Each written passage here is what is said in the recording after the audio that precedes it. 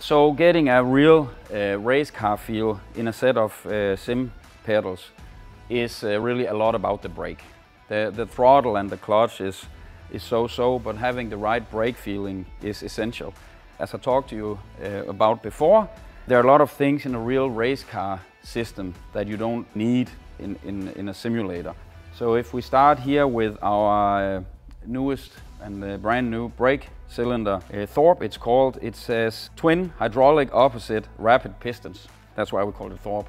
But what it really is a brake cylinder made just for SimSports. As you can see, there are no tubes, there are no lid or caps where you can lose the fluid. Pretty much like our liquid cooling. It's sealed from our factory and it has an oil inside. This oil cannot handle high temperatures, so you don't really have high temperatures in your living room. At least not that you will damage the oil. So this product should actually work directly from us and you never need to worry about it. The way it works is just like the brake cylinder from the real race car pedals and just like the pistons in the brake caliper. They can move, so if I press this, you will see this one goes in and this one is from the brake pedal. I'll show you in a second on our pedals.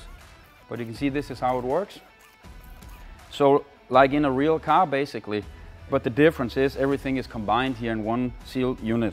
Then we have a pressure sensor on top, again like in a real race car. And the way we test this, we'll show you in a second how we test here at Asetek.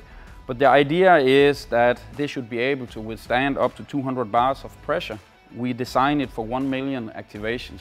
So you would be a pretty hardcore braker to wear this part out.